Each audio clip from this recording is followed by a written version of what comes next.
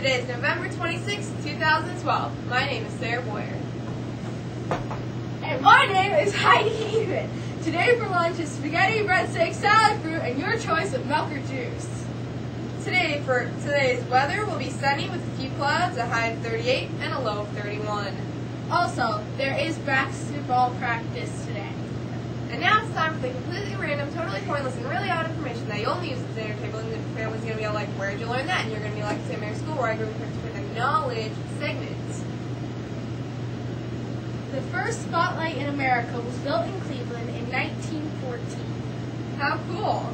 Today in history, in 1922, the Egypt's Valley of the King, British archaeologists Howard Carter and Lord Carnarvon became the first people to enter King Tut's tomb in more than 3,000 years.